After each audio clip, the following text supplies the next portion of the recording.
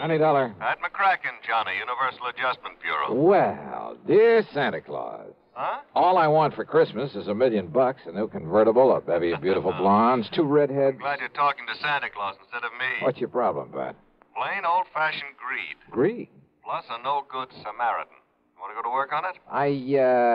What's the fee look like on this one? I can always use a few extra bucks this time of year. As who can't. But you know something? What's that? When you find out what this is all about, Johnny, well, believe it or not, even you may suddenly decide to make like one of Santa's helpers. Oh, now, wait a minute. If that means no fee. Come on over. Let's talk about it, huh? Yeah, I think I'd better.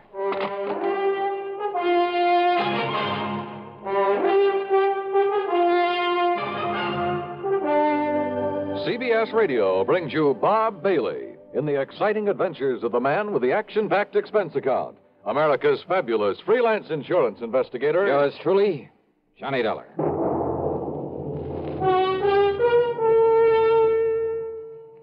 And now, Act One of yours truly, Johnny Dollar.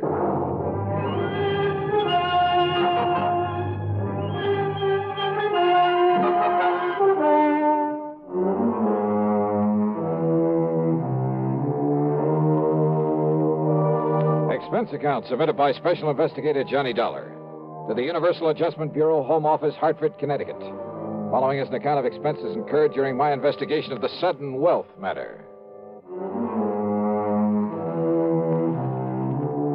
Pat McCracken trying to chisel me out of a fee? Well, there was one way to find out. Expense account item 1, $1 even for a cab to his office. On second thought, just in case, let's call it $1.50. When I got there, Pat got straight to the Johnny, point. as you know, we adjust insurance claims, do a lot of other services for a lot of small companies. So? Well, a good many of them cater to the farming communities. Not only home and property insurance, but they push endowment, the retirement type of policies. Companies like, Amalgamated Life, Trinity Mutual, New Britain Mutual, and so on. I think I've worked for all of them. Well, then you know the sort of clientele they cater to. So what's happened? 2 years ago, out in South Dakota, in a big agricultural area. Just a few days before Christmas? Wow. Now, listen, Pat, Huh? We suddenly got notice that a lot of people in a town near Sioux Falls were cashing in their insurance. Well? Well, then a little over a year ago, the same thing happened in a farming section near Fayetteville, Tennessee. And about 6 months ago at a small town near Macon, Georgia. And these people are not only cashing in their policies, but they were borrowing on their land, hawking their furniture, raising cash any way they possibly could. For what purpose? To invest in the stock market. Oh, well, maybe you can't blame them. Johnny. Own a few shares myself, some AT&T, Sure. some GE, some Union Carbide. Yeah, but you buy those blue chips, and through a legitimate broker. Well, doesn't everybody? Not these people. They were handing their dough over to some guy who moved into town and promised to double any money they gave him inside of 3 weeks. Oh, no. That old racket? That old racket. They'd give him $100 to invest for them, and 3 weeks later he'd return them $200? Yes. And when the word got around, everybody in town would start handing him his life savings. Yes. And out of the money coming in, he'd pay off the early suckers. Pay them 2 for 1. So they and all the rest of the pigeons would keep handing him more and more. And then, of course... Oh, sure. As soon as he got a really big bundle in his hands, he'd disappear. Exactly. Oh, brother. One of the oldest, dirtiest, meanest rackets in the world. And the poor, greedy people are still falling for it and getting burned. And the authorities haven't been able to catch up with this guy? By the time they have, he's been gone. And now the latest series of policy cancellations started coming in only a few weeks ago from a town called Enterprise, New Jersey. Well, then, Pat, there may be time to nab him. I hope so. But why aren't the local authorities doing something about it? The man is still paying off, Johnny. You know, the early investors. You can't nab him for that. Oh, well, what he's really doing, though, is setting up the later suckers for a big killing. Of course. But isn't anybody wise to what he's up to? Who knows? Maybe there are a few who are smart enough to get in at the beginning during the big build-up. Yeah, but they'll get their money back. Why, sure, doubled. But then, when he gets enough new money... Well, aren't the police wise to him? Suppose they are, Johnny. What can they do so long as he keeps paying off as promised? Oh, brother. Of all the dirty, rotten... Well, you want to go look? I sure do, Pat. And you can pay my expense account, but that's all. You know, on account of Christmas or something. I kind of thought you'd feel that way about it. Yeah. I'll be in touch.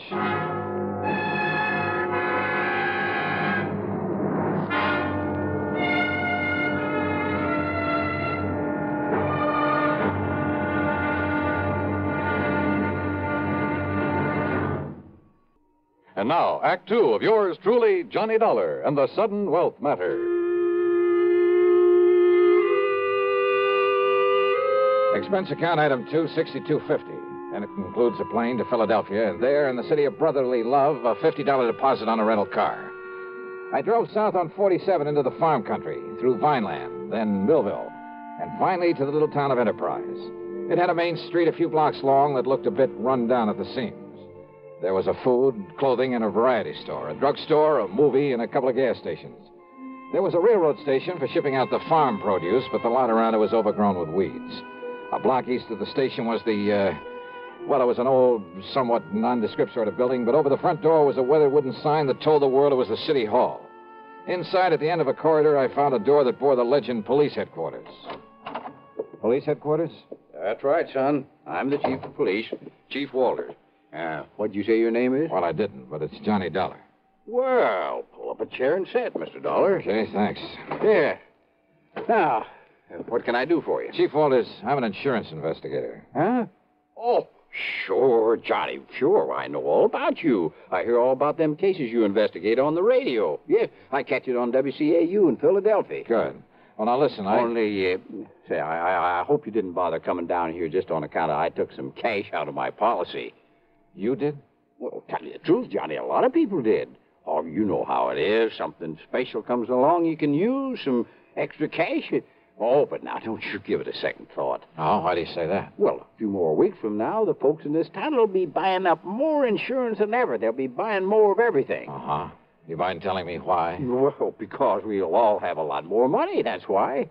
In spite of what Mr. Lowry says. Oh, who's Mr. Lowry? Oh, he runs that piddling paper. You know, the Gazette. What he says about what, Chief? Well, now, I'll tell you this, Johnny. He puts any of them things that he says about Mr. Morgan in his paper, the folks won't buy it anymore. Morgan? John D. Morgan. Yeah, he's the man that's putting this town on its feet again, now that the farmer's dropped off. John D. Morgan. One of his grandpappy's relatives on his mother's side was a Rockefeller, and another one was a Morgan. Big financiers, just like he is. Uh-huh. Yeah, see, he belongs to that New York Stock Exchange. He told you that? That he did, son. Well, then I have a sneaking suspicion he's the man I came down here to see. I would if I was you.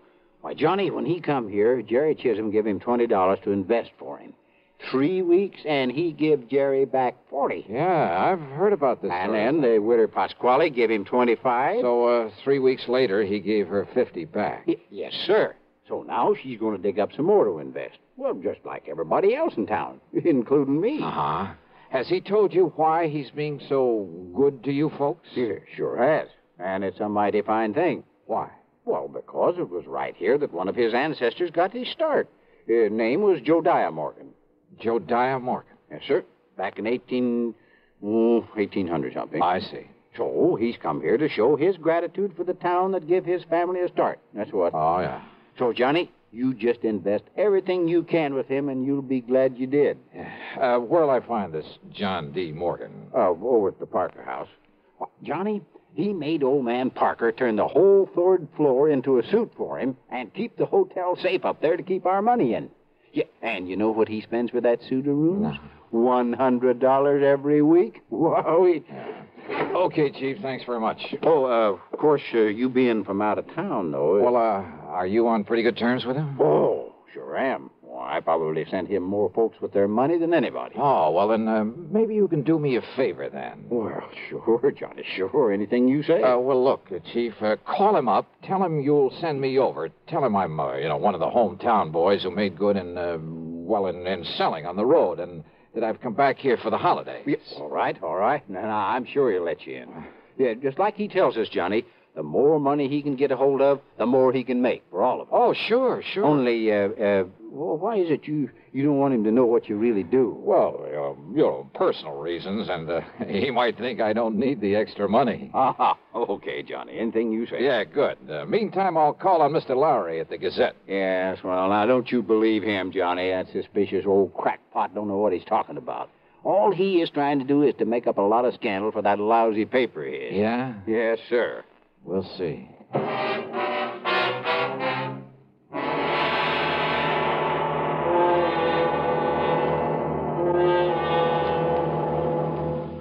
Act 3 of yours truly, Johnny Dollar, in a moment. And now, Act 3 of yours truly, Johnny Dollar.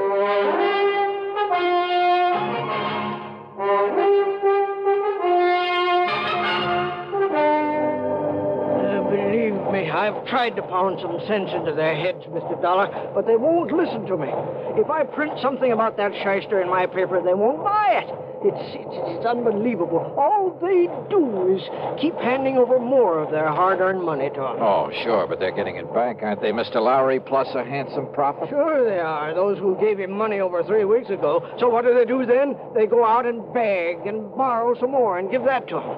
You just can't raise it. So he keeps taking in more than he's paying out. 10 times as much, every day. But as soon as he's got hold of every cent these people can cough up for him, well, you know. Oh, yeah, I know. Oh, if only I could get some action around here. Get him locked up in jail. Yeah, but how can you as long as he's paying out on the original investments?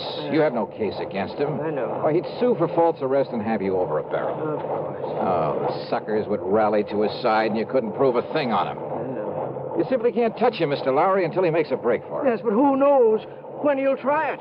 If he's clever enough to do what he's doing, and with the stupid one-man police force in Hey, this wait a town... minute. Yes?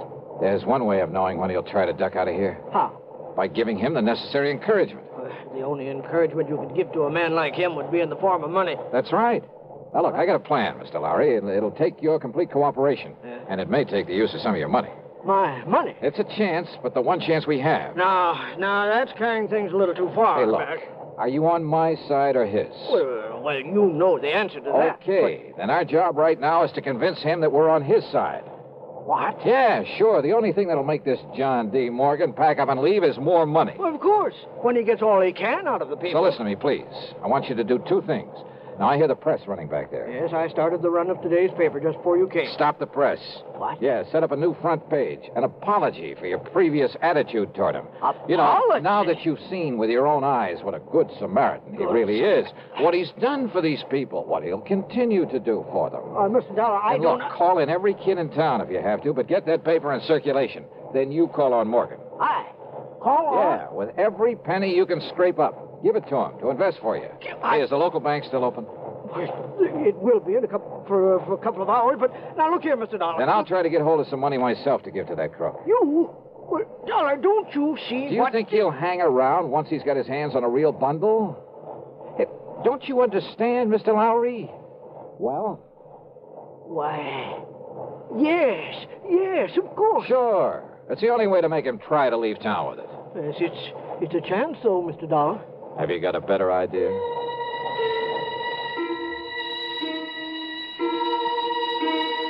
While Mr. Lowry set up a new front page and got the paper back in the press, I went over to the city hall. Under protest, Chief Walters went through the old town records. And when he found no record of any Jodiah Morgan, he kind of changed his mind about John D. Then I spent item 3, $1.50 for a call to the Securities and Exchange Commission in New York. They'd never even heard of our shyster friend. Chief Walters' protest then was because I wouldn't let him go straight to the hotel and slap the cuffs on John D. Morgan. And he is a crook. Lowry over at the Gazette was right. Well, sure, of course he was. But look, if you try to arrest Morgan now, you'll only make trouble for yourself.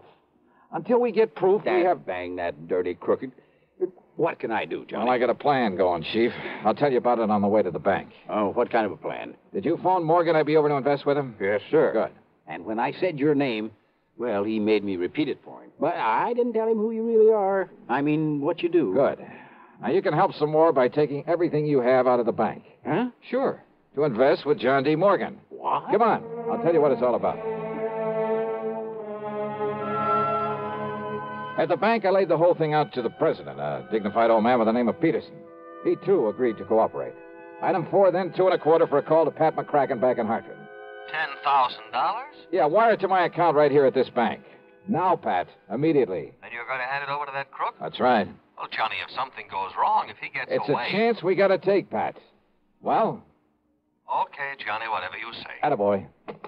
Now, Mr. Peterson. Mr. Dollar, my own wife has just gone to see Morgan with $5,000 for him. Oh? And if that doesn't, well, I guess flush him out is Yeah, concerned. good. And yet, I wonder. Yes. Well, I just hope we aren't overdoing this thing now. Enough to make him smell a rat, I mean. No, of course not, Johnny. Ain't you seen the Afternoon Gazette? Precisely.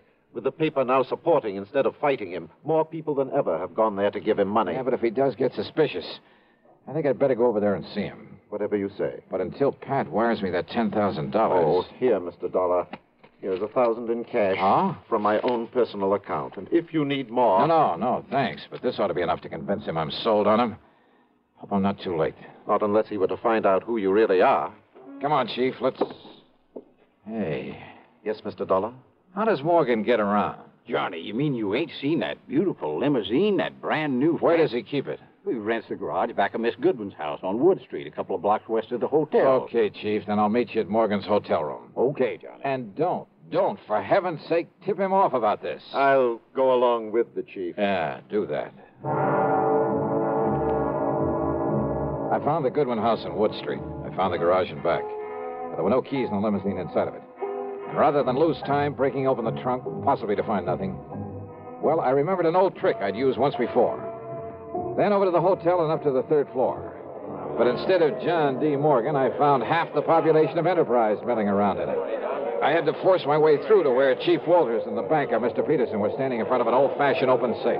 Too late, Mr. Dollar. We got here too late. What? Don't you see, Johnny? He skipped. He's already skipped out on us. Must have got wise to you. I had the chief order Mr. Parker to open the safe and look. Look at what everybody who came in here thought were bundles of money. Their money in it. Wads of paper with bills on the outside to make them look like... Dollar, listen to me. Yeah, Mr. Lowry. These people feel that you were responsible for this. Me? And after making me give my last penny to them a while ago, Dollar, I can't help wondering myself. Oh, now look, use your head. Listen to me. Listen. All right, I'm listening. Well, doesn't anybody know where he went? He must have went out the window in the back room when he seen me and Mr. Peterson coming. The back window, huh? Okay.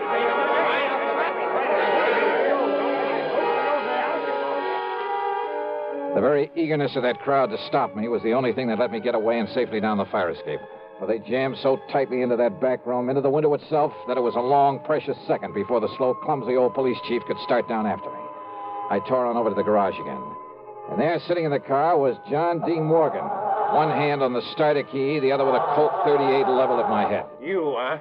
I might have known you'd done something to my car when I saw you leaving this garage for the hotel a few minutes ago, Dollar. Yeah, that's right, Morgan. I took the rotor off the distributor. Then put it back quickly, or so help me, Dollar. Sorry, old man. It stays right here in my pocket. And you give me no choice. I'll have to kill you and take it All away. right, wait a minute, Morgan. Look out there on the street. Oh, those people. Yeah, that's right. And I don't think they like you anymore. You see their faces? Not very pleasant looking, are they? Oh, no, let me. Oh, help me. They'll kill me. Maybe. You had that money for him? Oh, yes, it's in the trunk of this car, all of it. Then you'd better open it up and be ready to give it back to them. Yes, tell them I will. I'll give it all back, all of it. After you let me have that gun. What? Come on. I'd hate to think of what they might do if they saw you waving that thing Oh, around. here, take it, please. Okay. Now get out and open up that trunk for him.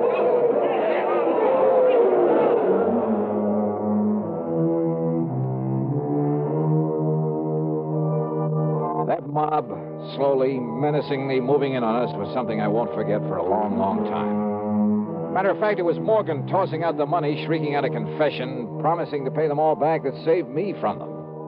And now, of course, he'll be taken care of by the courts. Yeah, plenty. Expense account total less the $50 deposit on my rental car, $38.25. Yours truly, Johnny Dollar.